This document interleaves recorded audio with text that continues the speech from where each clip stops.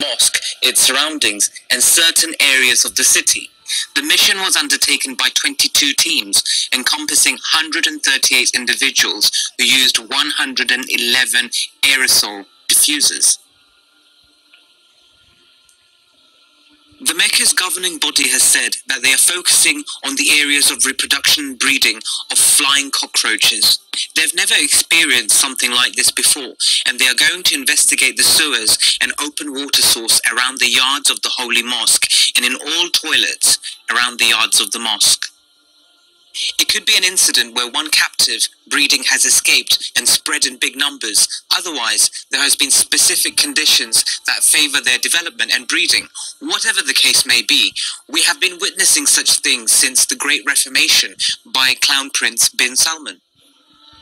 The Holy Mecca team have been tweeting on Twitter, and they've obviously been trying to calm the situation down. They said the environmental sanitation team are working on spraying black grasshoppers, so it's not just cockroaches.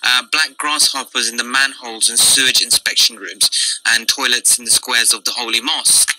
A concerned subject of Saudi Arabia has said, "Uncle, this has reached our homes, not only the Haram," which means the mosque.